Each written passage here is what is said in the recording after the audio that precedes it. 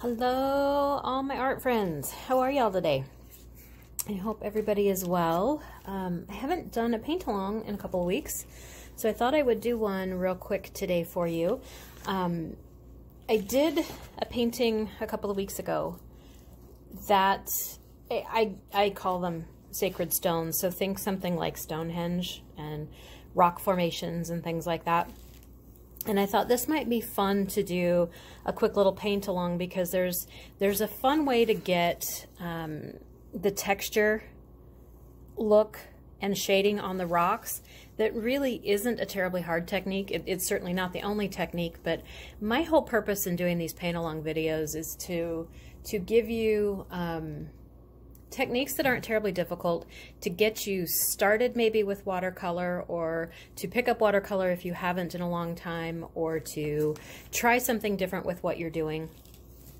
So I thought doing something like this might be fun today. we're not going to do quite this big. I just wanted to show you where the idea came from. So I'm going to set that one aside. I'm going to work on a smaller piece of paper today. Zoom that in a little bit. This one is a 5x7. It is 140-pound hot press watercolor paper. The difference between hot press and cold press is the texture.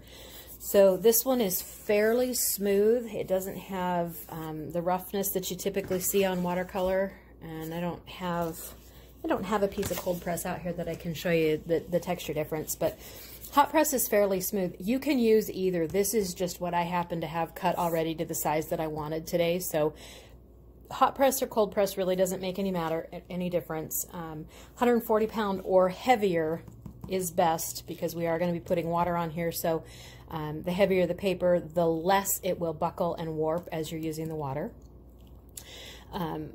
For what we're going to paint today, I'm going to use two different watercolor sets. I've got one from Artistic Isle.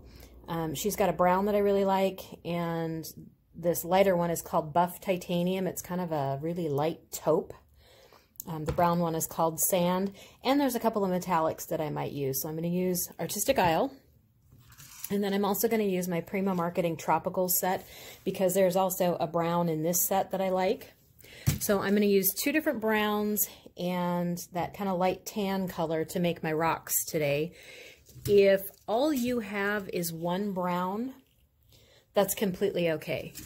Because the nice part of watercolor is that you can get different degrees of shading and darkness of your paint by how much paint you use on the paper. If you go a really, really light wash of paint, you're going to have a lighter shade of the color.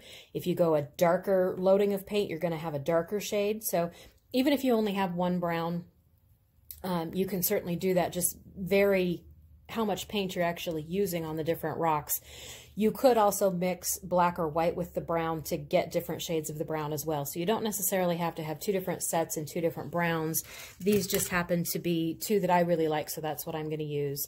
I've got some water standing by over here. I've got a pencil to do a little quick drawing with. I've got two different brushes to use. I don't know which ones I'm going to use yet. Depends on how big my rocks end up being. This one is the number 8 that I love so much, and this one I think is a number 3. So two different sizes of round brush, and my beloved Sharpie to do some outlining and embellishing with when we're done. I'm not going to do really intricate drawing. That's part of the point in some of these is to get you actively creating without having the fear of drawing holding you back. So to do this one today, we're just going to do kind of a little pile of rocks off to the side. You can do yours whichever direction you want to. I've got mine portrait, so the long side is up, and I'm going to stack my rocks kind of this direction. So to get us started, I'm going to pencil in real lightly, and I know you probably can't see it on camera. I'm actually going to do most of the drawing with my Sharpie just because it shows up better for you guys. But I am going to put just a little tiny pencil line right across here real lightly because I want to have a ground line. This is where the ground is going to be that my rocks are sitting on. And you'll notice before I get too far that I do have my paper taped down today. It's just like a little bit of a, I don't know, maybe a 1/4 inch border that I've taped it down. So when I pull this off, there'll be a little bit of a white border around it. That's the look I was going for. So with my little ground line in there. I'm going to go and draw me a couple of rocks. Now, rocks don't have any really specific shape. So before I draw on my good one. So when we're drawing rocks, you're just going to kind of do them loosely. If the outlines are wiggly, that's great. You can even make little marks in them to make it look like that would be a fissure in the rock where the rock is cracked. We might do some round rocks. We might do some long skinny rocks. Think like the header rocks at Stonehenge.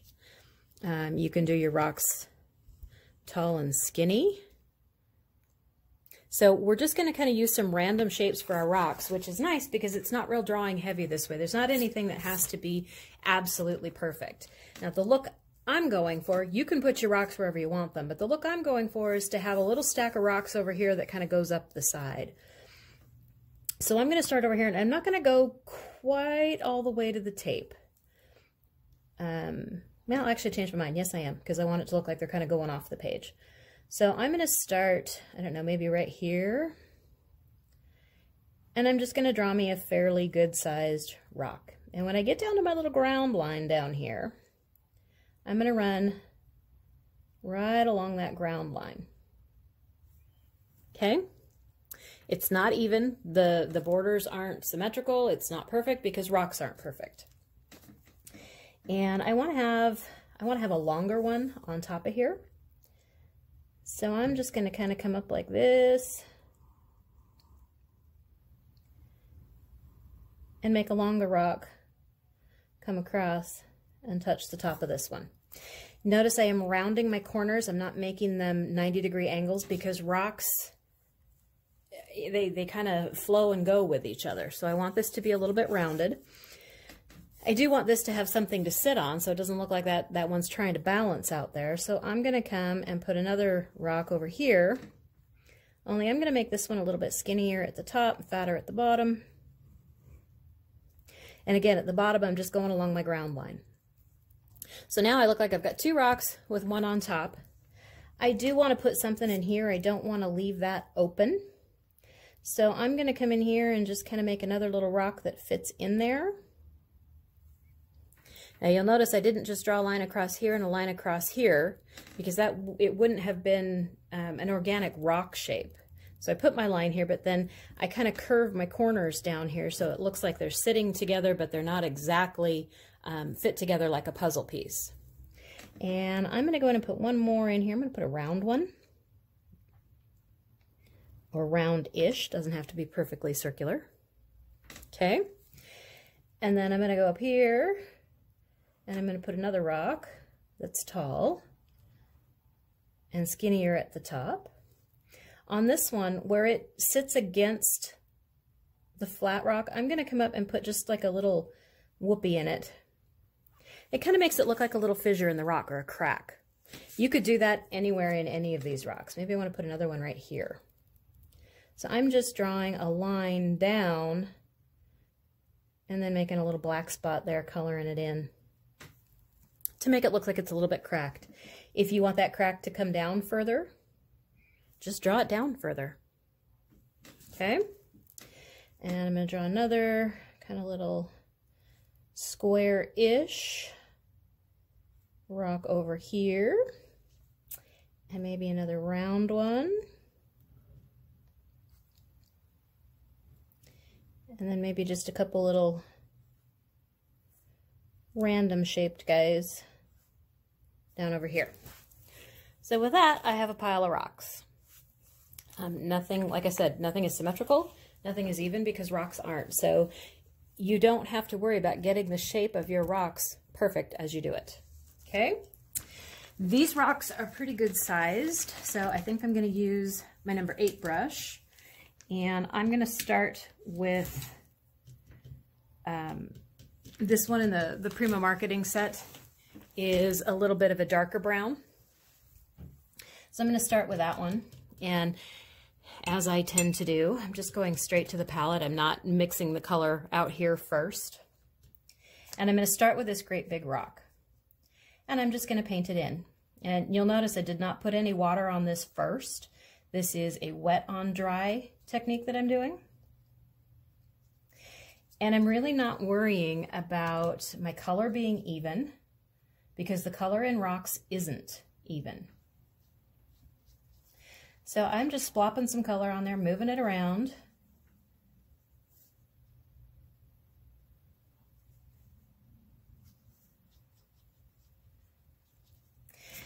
So just by splopping it on there and kind of moving it around, you can see that it gives it a little bit of a texture look already. I want it to have a little more texture, so I'm going to rinse off my brush and get just water on it.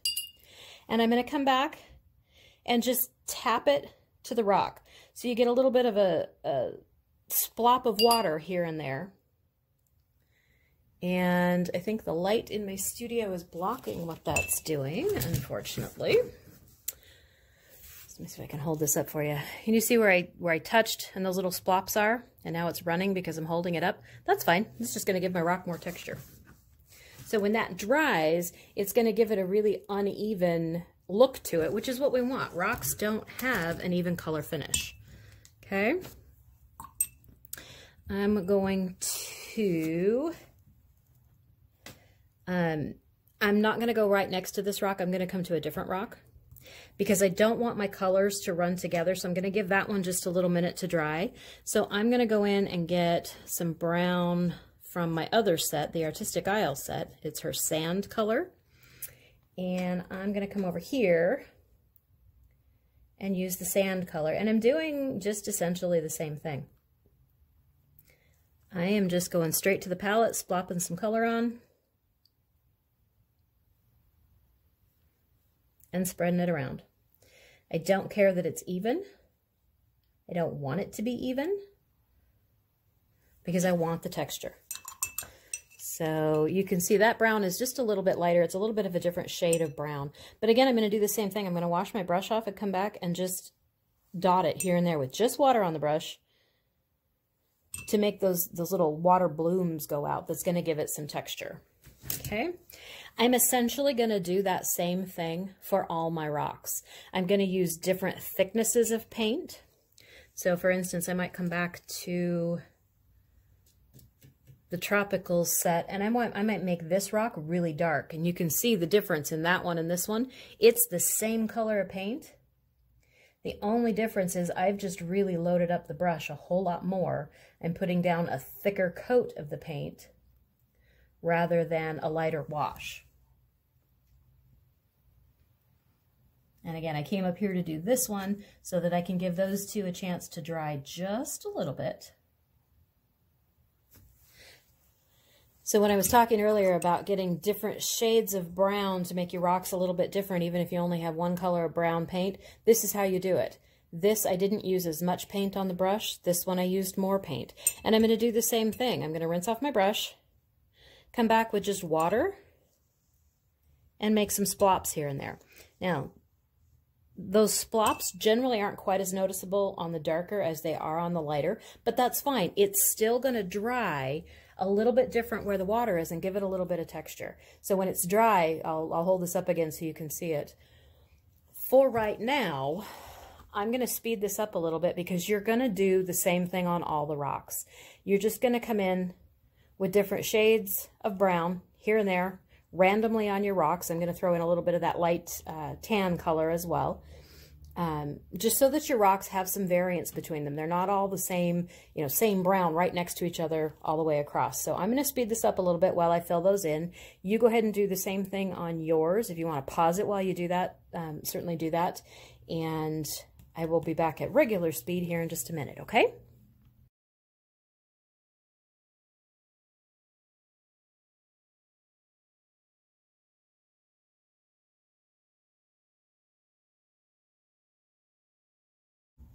Okay, I'm not quite done with my rocks because I wanted to show you something else as well. When you're making or wanting to make texture in your rocks,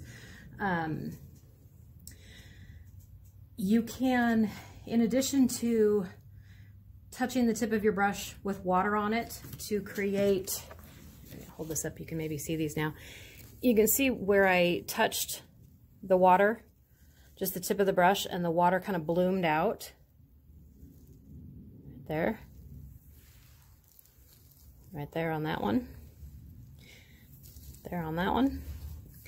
that's what helps you get the texture, but there's another way you can do it as well. You can go back in, if you've got more than one color of brown or you've mixed up shades of brown, you can go in with your initial color, and then instead of touching it with the brush with water, you can touch it with the brush from the other brown. So what I mean by that is, if we come in with this one, let's say, and you'll notice on the sped up section there, I did use the dryer, my heat gun, to dry this a little bit because they weren't drying fast enough, and I didn't want to have a lot of them bleeding together. You can see I got a little bit of that here where the darker one bled into the lighter one. I don't want a lot of that because rocks typically don't bleed into each other. But I just took a little bit of water and tried to spread it out a little bit so it wasn't too bad, and I'm just going to leave it. It's, as with most of the things I do, this is not a technically correct painting in that these aren't what rocks actually look like. It's a graphic representation. It's a whimsical representation. So I'm not going to worry about that too much.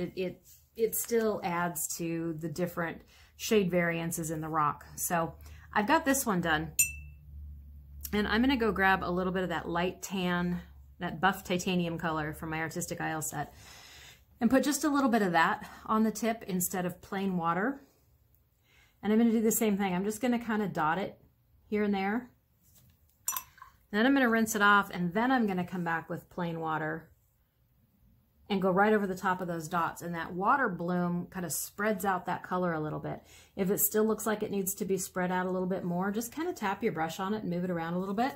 And when that dries, you're then going to have the two different shades of brown, which gives you the same type of textured look as we got with just the water. Okay, so I'm going to finish these last two real quick.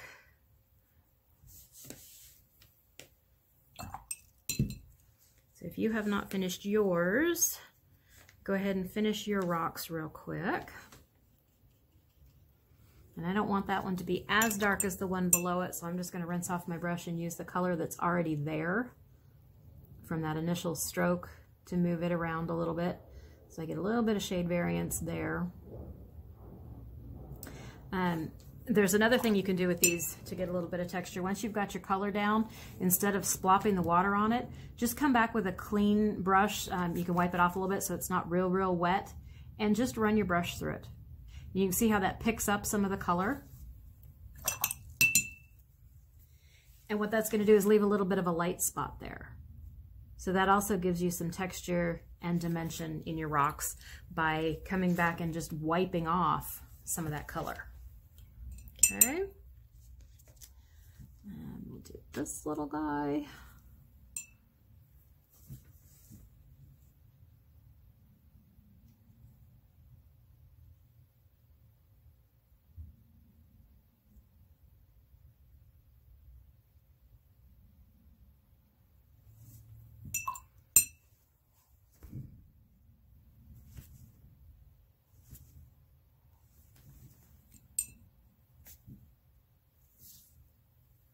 There we go. I'm going to pause this for a second, hit it with the heat gun. So if you guys have not finished your rocks, go ahead and finish your rocks and then do the same thing. Pause the video for a minute, hit it with your blow dryer or heat gun if you have one, just to get this dry before we go on to the next step, okay? I'll be right back. Okay, I'm back. My rocks are dry. So I want to show you this real quick, closer up without, hopefully, the glare of my studio lights. And I apologize about the glare. It's cloudy here today, so the lighting in here is different than it normally is. But there with those dry, you can see how much texture we've got in those rocks in appearance fairly easily. Most of them, just by coming back after you've put the color in the rock, just by coming back with a clean wet brush and just touching the tip of the brush here and there in the rock to put some water, and that water blooms out and makes that textured look.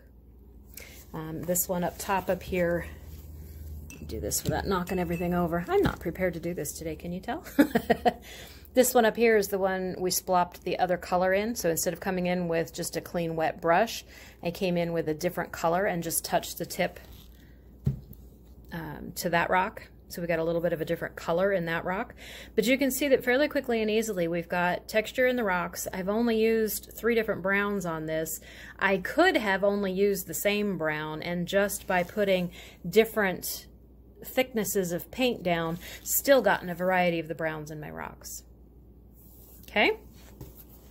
So with that part done, I want to add a little bit of a sky to it, and I want to add a little bit of a ground line. And I'm going to do my sky kind of like I did in the original inspiration for this.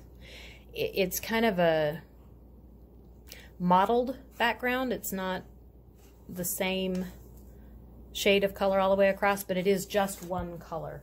So for that one, I'm going to use an indigo blue. You can use whatever color you would like for your sky, whatever shade of blue you'd like. I like the indigo blue because it makes it kind of look a little bit cloudy, but I do want to show you something real quick with the indigo. This is in, I think it's just called indigo. Yep, indigo from Artistic Isle. Indigo blue is very, very dark. If you go straight from the pan with this, it is very, very dark. I don't want that dark. So this one I am going to go straight from the pan, but I'm going to do it very, very carefully. And I'm going to wet my background first. So I'm going to go in with just plain water and just completely paint my background with water so that it's wet to start with, because that indigo is such an intense color.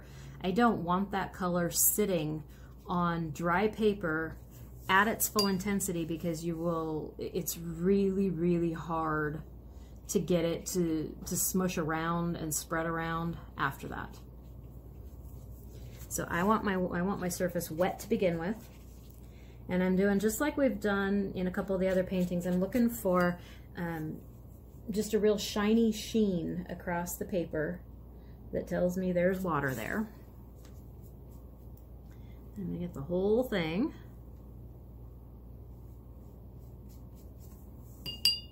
I am not going to go below my ground line, however. Where I had my little ground line down here, I'm not going to put water down there because that's going to be a different color. I don't want the indigo down there. I am going to put it back here, however, because the idea is that we're kind of looking through a little portal that top rock creates sitting over the top of the other two. Okay, so with my background wet, I am going to go straight to the pan on the indigo. However, I've got a little scratch piece of paper. I'm going to kind of wipe my brush off a little bit on there so I don't have it too intense. And I'm going to come in and just wipe it around. I don't want it to sit there very long, full intensity, so I'm going to go back and get more water on my brush, and I'm just kind of pushing it around randomly. If I need more paint, I'm going to go back to this scrap piece of paper and grab it from there instead of the pan. You could do the same thing with your palette lid if you wanted to. I just had this scrap piece of paper sitting here, so that's what I'm using. And I'm going to make sure that I'm using plenty of water to move this around. And I just want it to be random. That gives it kind of a mottled look. And that's what I'm looking for. I'm only going down as far as my ground line. And I am making sure I'm getting all around my rocks, but that it's not consistent color.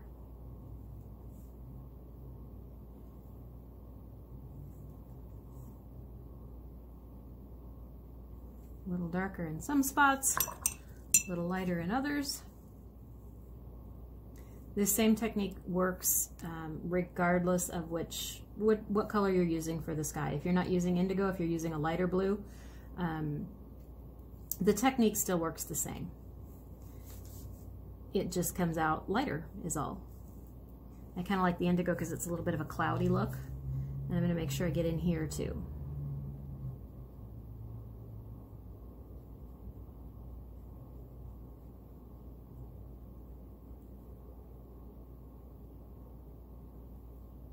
And again, I am trying to make sure that it's not one solid shade of color.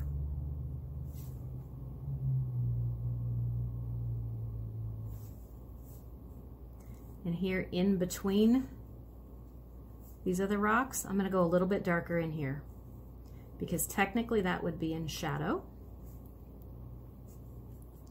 So I'm going to put just a little bit more in here, and I'm just kind of, with a little bit of paint on my brush, I'm just kind of dotting it in there. Same thing up here where you've got these little gaps between the rocks. That would be in shadow because those rocks are blocking the light. So I want it to be just a little bit darker in there. That gives us a little bit of dimension. And if you wanted to, you could even run a little bit of a shadow line below this top rock if you're using something, if you've done something like this with that long rock running a span. So I put a little bit heavier color there, and I'm just going to come back with water and kind of bleed it out a little bit. Just so it gives me the illusion of shadow right under that top rock. Okay. So I don't have a good camera setup today. I'm sorry, you guys. So you can kind of see we've got a mottled looking, almost cloudy looking sky, right? Then I'm going to come back with a green and do my ground line across here. In the Artistic Isles set, there's an olive green that I really, really like. So I'm going to come back with that olive green because it's kind of the same tone. It's a real earthy tone like the rocks in the sky. The brown, the sand brown from Artistic Isle, and the olive green and her indigo all go together really, really well. So I am just kind of doing like I did with the sky. I'm just putting some green in there, but it's not necessarily even. It's a little bit mottled because I'm not going for, you know, visually correct. I'm just going for the representation of ground, maybe a little grass. I'm gonna go a little bit darker up under the rocks here, because technically it would probably be a little bit darker right where they're sitting, right? There we go. So I'm going to pause this again for a second, dry it, and then I will be back and show you how we're going to finish this up, okay? So pause yours, finish your sky, your ground if you need to, give it a blow dry, and then we'll come back and finish, okay?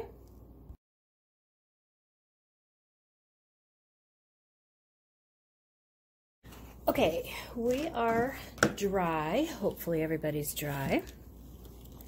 So you can see dry what that looks like. You get, remember that the watercolors are going to dry lighter than they look on your paper when they're wet. So where it looked like we had some darker spots of the indigo, they actually dried a little bit lighter, which is what I wanted. I didn't want that indigo to be really, really intense.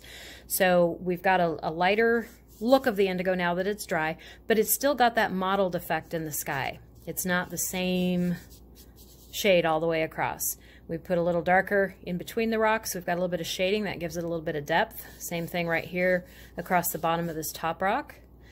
Put just a little bit darker line of the indigo and then bled it out a little bit with water, so it gives a little bit of a shadow there. So I like the colors on this. I like the way the water splotches have mottled the rock a little bit, giving them some texture. But I want to come back and add a little bit to this still because more's better, right? So back to the original one that inspired this, you can see there are all kinds of, sorry, my camera's trying to fall over, all kinds of little marks on the rocks to give them some character. So that's what we're going to come back in and do with the Sharpie. And what do you draw on these? Well, it's completely up to you. You can use whatever symbols and marks you like. We have, where I live, we have an area not too far away that has quite a bit of petroglyphs on the rocks, and it's fun to go out and look at those and bring those back and use those on these sometimes. You can use little people shapes, you know, kind of make them look like people would have done cave drawings, like this little gecko guy over here. Like little pebbles in the corner of that one, just random marks on the rocks, little crosshatch shading. So we're just going to come back and take that idea to here and do some of those types of marks on this one. And where you put them and how you do them is completely up to you. So I'm going to come in on this one and maybe just make a few crack lines to go with it. And maybe a little bit of crosshatch shading down here in the bottom. There is no rhyme or reason to this, no right or wrong. You're just going to add things on here as they look good to your eye. Again, this is more of a whimsical looking kind of thing, so we're not going to worry too terribly much about whether it's really correct.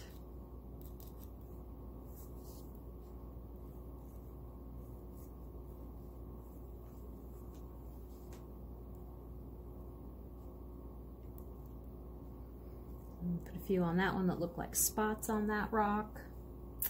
And maybe on this one, we'll give it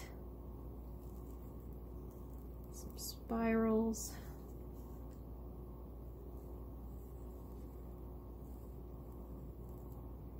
Maybe this bottom one will be like a sun.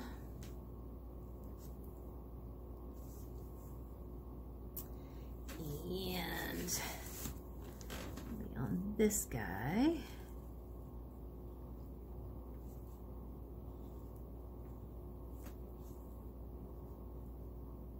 we'll do some little shapes like that.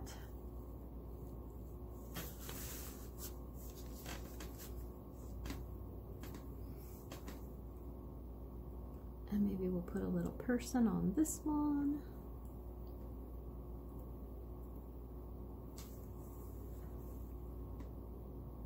And maybe we'll put just some circles.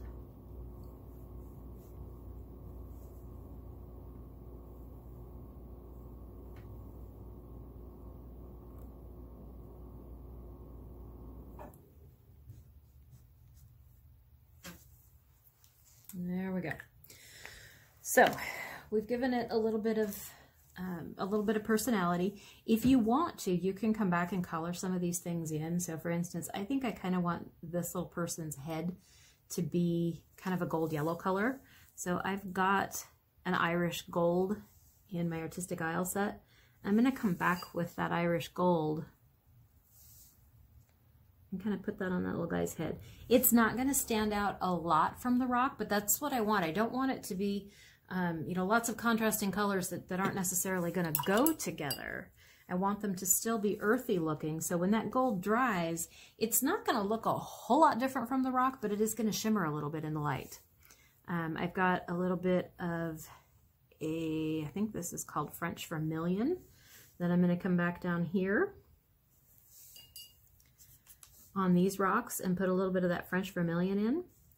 It's not a bright red, so it's going to mix a little bit with the brown, and all it's going to do is just give it a little bit of a different tone, give it a little bit of a different color to make it stand out a little bit, but it's still in that earthy tone. And I think actually I like that French Vermilion, so I'm going to do the same thing up here. And because I don't want these to be really bright, I'm just dotting a little bit of the color in that spot, and I'm just going to come back with a wet brush and spread it around. Okay, there we go. So with that, you can add as much or as little in terms of kind of embellishing it up a little bit. You can see what I did there, as you want to. If I go back to the original inspiration piece, you can see I've got other things coming off of here. I don't know what they are. They showed up when I drew. You know, you could put some other rocks up on top. This little guy over here. So you can do as much of that embellishing as you want on this. Put as many of those things as you like. Color them in how you want until you've got something that you're happy with. I kind of like this one for today. It's a little more minimal than I usually do, but that's probably a good thing. Actually, I changed my mind. Never mind. When do you stop? How much is too much? I have no idea. I am going to put just a few little kind of grassy guys down here. just because it's kind of screaming that it needs some grass.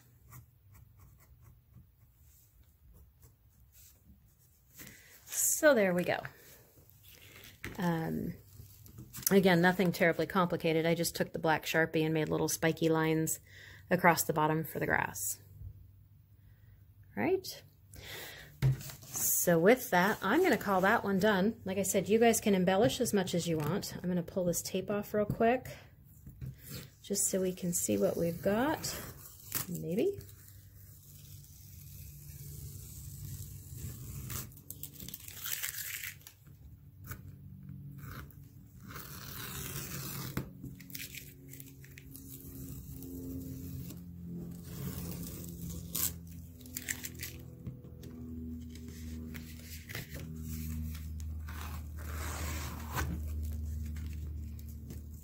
You ever have one of those days where all of your supplies just don't cooperate with you?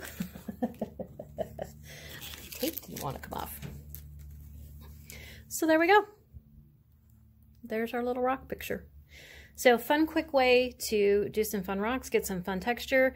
Certainly not the only way to get texture in a rock, and it's not necessarily very realistic texture, but I like the whimsical. So for me, that really works, and it's quick and easy to do, but it gives you an interesting look. So give it a try if you like it. I would love to see what you do. If you feel like posting them, please tag me at Painted Willow Art on Instagram if you post it so I can take a look. You're welcome to message them to me or email them to me if you don't want anybody else to see them. I would love to cheer you on. And as always, I would love it if you would follow along on Instagram. I do have Facebook and Instagram, but I'm more active on Instagram. I am at Painted Willow Art on both of them. And all of the links for everything are on my website at paintedwillowart.com. So give that painting a try and let me know what you think. Thanks, everybody. Have a good day.